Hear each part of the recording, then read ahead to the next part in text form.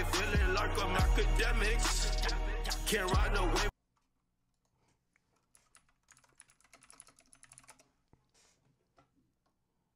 Did I play this yet? You could tell they were.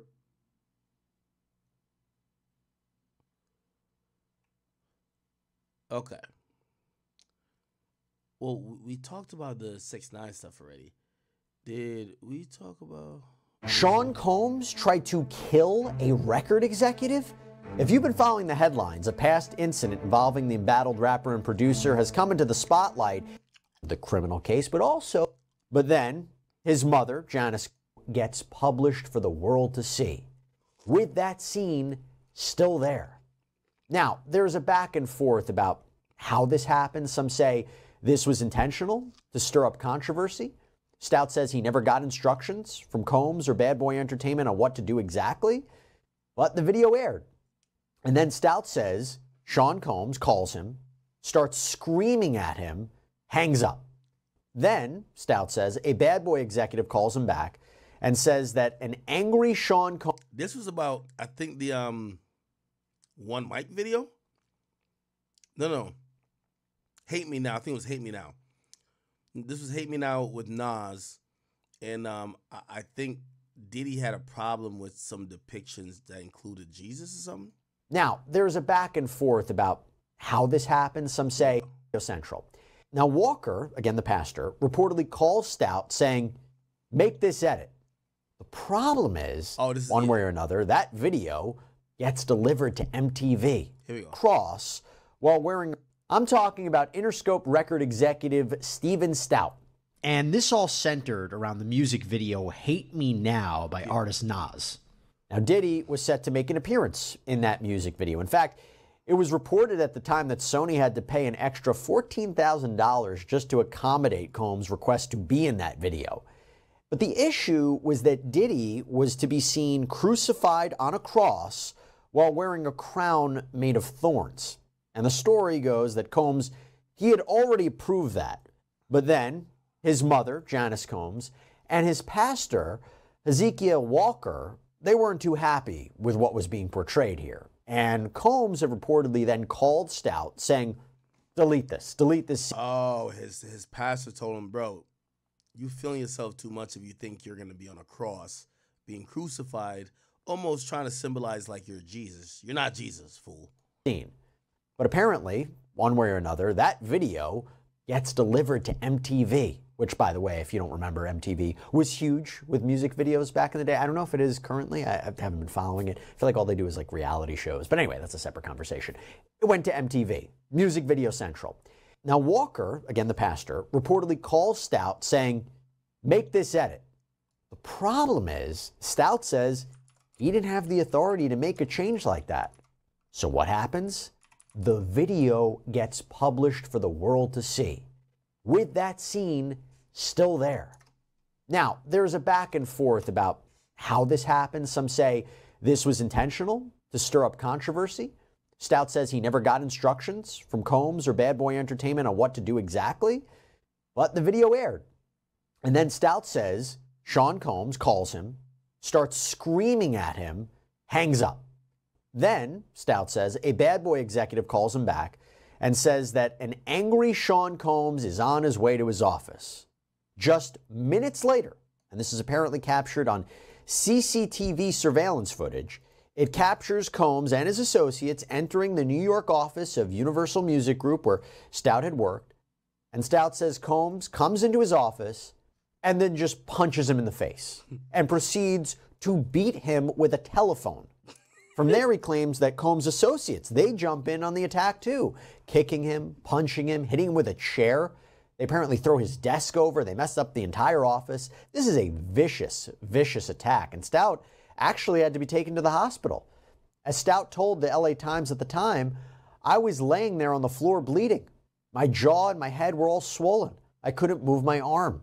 It was a traumatic experience. And in the middle of it, I didn't know exactly how to feel. I was upset, embarrassed, scared, angry.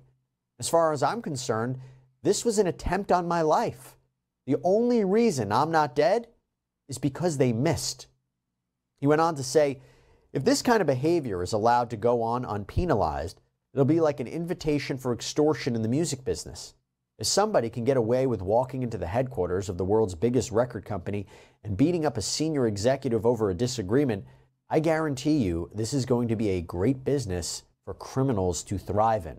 Now, Stoute reported this to police, and they investigated. And you know what? Combs ended up turning himself in. He was arrested on felony assault charges. This didn't just go away. Well, kind of, because here's what happened. Combs ended up pleading guilty to a lesser charge of harassment. He was ordered to undergo an anger management program, and he wound up paying Stoute $500,000 in an out-of-court settlement. It was reportedly, though, not as a form of compensation per se, but it was labeled as producer and management fees. And considering Stoute was looking for $12 million for the attack, and Sean Combs was facing years in prison if he was convicted at a trial, gotta say, this was a pretty good deal for Sean Combs, considering what was alleged. Now, Combs released a statement at the time. Beats by Puff. Yo, how many niggas has Diddy beat up, man? J. Cole, Drake, Steve Stoute. The only person he ain't give an ass whooping to is Tupac and Suge Knight. Let's keep it a bean. That nigga Diddy really a bad boy, man.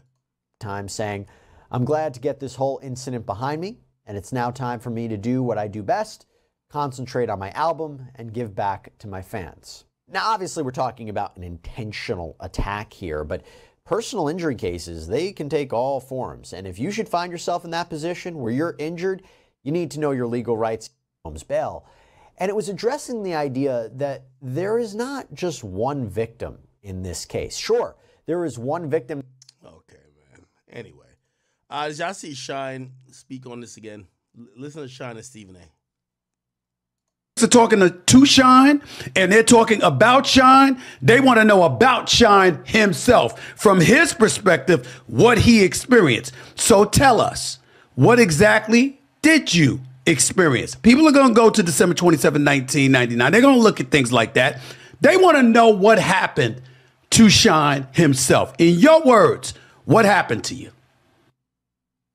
Well, in my words, I said so many years ago, back in 2001, I knew that was my first XXL cover. I had about 6. And the cover is Death Before Dishonor. It was me talking about not snitching on Diddy and not getting him in trouble to get myself out of trouble. I said that 20-odd years ago.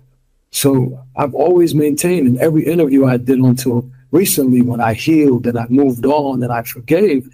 But for years, I was saying, what a creep I thought he was and how he destroyed my life. And at one point, I thought he was the devil. But because of the power of Diddy, which is so loud as far as a pop culture icon, nobody listened. So I moved on. And I pivoted my life to healing, to forgiveness, and to taking accountability for what I can control. And I can't control what someone did to me decades ago. I can't control them not wanting to pay reparations, not wanting to make right. That people say, oh, Diddy gave me millions to go to jail. Nothing. Probably made 2 what I thought were offensive contributions over the last 20-something years, which led to a breakdown in the relations. But I moved on. So yes, was I the sacrificial lamb? Of course. Did I take the fall? Yes. There was no quid pro quo. There was not, listen, we're going to have $10 million waiting for you when you come out. I'll just do the right thing. I did that on my own, and I've been saying that. It's not anything new. But in the documentary, right, just like in this interview, I can't say to you, Stephen A., I don't want to talk about Diddy. Shyne is so interesting. Now, granted, let's put the obvious up front. We believe that Diddy victimized and took advantage of a lot of people, right? And we're not only just talking sexually, we're talking about, maybe people who took the fall for him, people who took blame and punishment for him, people who extended themselves that he could live the life that he wanted to live. The whole 1999 thing, though, I feel like Shyne is always, Shyne is giving, a mixed message. It's like he's saying that, yeah, I didn't have a deal with Diddy, that I'm gonna take the charge, but I thought I was doing the right thing by taking a charge. But I ain't do it. He did it, but I took the charge, and I thought by me taking a charge, he was gonna hold me down after I took the charge, but he ain't hold me down. Okay. I mean, I understand what he's saying, but it's like that's separate from him saying, "Yo, I was framed." No, it's not like you're saying you took the charge. Like you took this to let him free. Which is it? Did you get framed or did you take the charge for the guy? Let's talk about me becoming the prime minister. I can't talk about only what I want to talk about. I have to be fair and transparent to the audience. But I've been saying the same thing if you do your research. But he also mentored me in the year or so we spent working together to make one of the greatest hip hop albums ever. I learned a lot as far as being an entrepreneur, as far as being, a disruptor and a trailblazer. And so I got exactly what I went to the university. By the way, anything but a norm thing for the 10. She says, this is crazy because he came out the club with a hot gun in the hand. He came out the club with a hot gun into the hand of the police. Oh, really? That's kind of interesting. So how does did he pass him the gun initially? Didn't both of them shoot though? Supposedly both of them shoot. The woman is just claiming the bullet that shot her in the face came from Diddy's gun. A bad boy. Somebody said, does mentored mean the egg test? y'all think Shyne passed the egg test, bro? As professor, when it comes to entertainment and even things that I've been able to carry with me as far as work ethic, as far as, manifesting the greatness that you want to achieve. So there were some positives. But obviously, going to jail for 10 years when that could have been avoided, or someone that, my mom entrusted, her 19-year-old son, that they would do right by me, to send me to prison when we could have avoided that. There's nothing we can ever do to change that. And so when I'm telling the story, I can't whitewash that. I can't sanitize. Interesting. Stevie J spoke on Diddy's actions, which, by the way, I have to believe this is a part of a overall theme of, I think the family, and I don't know who's the brain trust here, or if Diddy's quarterbacking this from jail, or maybe the lawyers are quarterbacking this. I think they're realizing that, the media, it's impossible for him to have a fair trial right now. Most likely, someone on that jury is going to have watched or seen a million pieces of news about Diddy being incarcerated and these wild ass elements to it, right? So whoever ends up on the jury is probably going to be already swayed to think that, nah, he did that shit. It appears that it feels like the family, or maybe the lawyers, have directed the family and friends to say, hey, listen, we need some positive press. Because that's the only reason why I could see why, for example, Stevie J is on this documentary that TMZ is doing called, I think it's called The Downfall of Diddy or something like that, right? TMZ documentary on Diddy. Yeah, it's called The Downfall of Diddy Inside the Freak-Offs. Why was your friend appear on a documentary like that unless he's appearing on it to try to help change the narrative, right? We see the sons, the kids aren't really doing a good job because they just keep partying.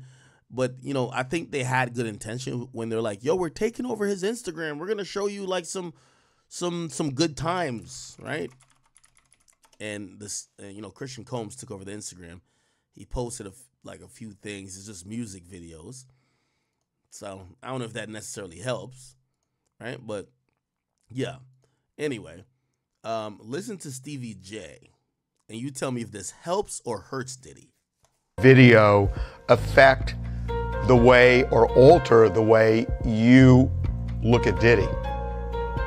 Well, it really threw me for a loop because, as I've always stated, I always think about and talk about the things that I know to be true about Sean Combs.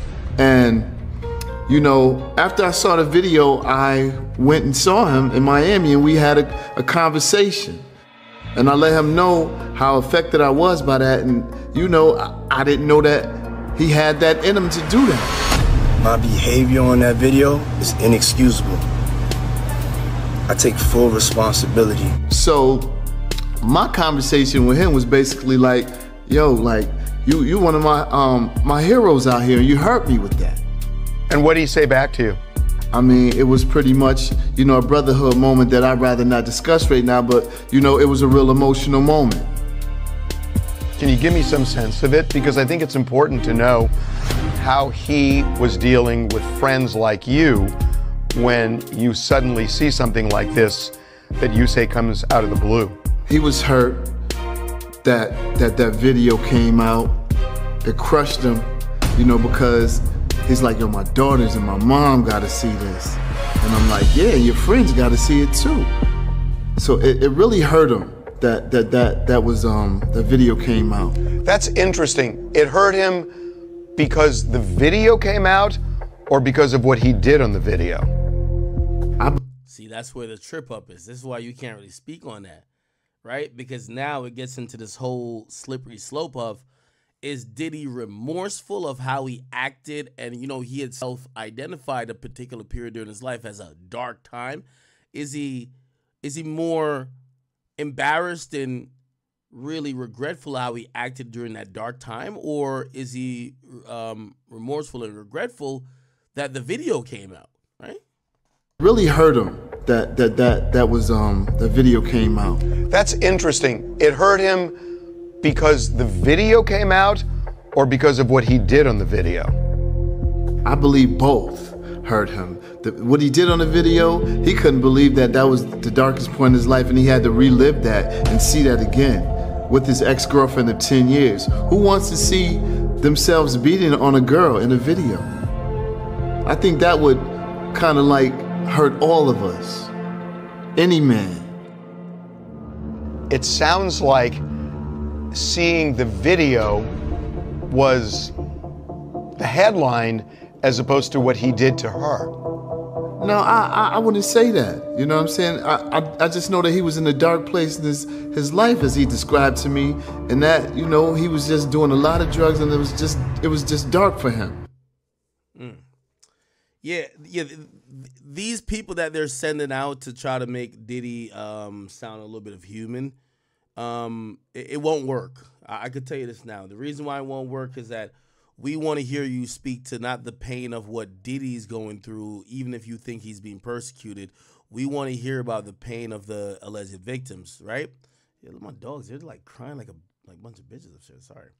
I don't know if you can hear it. Yeah, so like his friends are going to be like, yeah, nah, he was fucked up over that, man. Yo, like that was just a bad video. Well, really what people want to hear is you empathize with Cassie. Like, they don't want to hear you tell them, like, oh, man, yeah, Diddy had to relive that moment. Well, what about Cassie, nigga? Like, what about Cassie?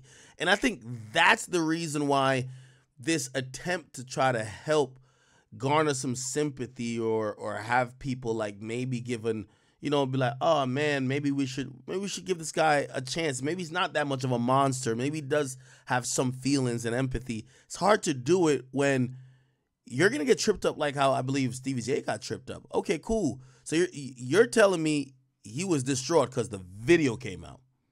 Oh, yeah, now he had to go through that. Nobody wants to see that. But what about a victim? Exactly, right? So I don't know if this is necessarily going to work, but I do think, you know, the lawyer shut up. The lawyer can't speak anymore. So we're going to start seeing a lot more friends and family. We already seen the mom wrote a letter. Remember the mom wrote a letter like, hey, my son. And here's the thing. Here's the angle I think all the family's trying to do. This is the angle to try to defend Diddy. They got to admit that he was tripping because he's on video doing some wild things. So they have to admit, yeah, you know, he was tripping, but he's not a monster.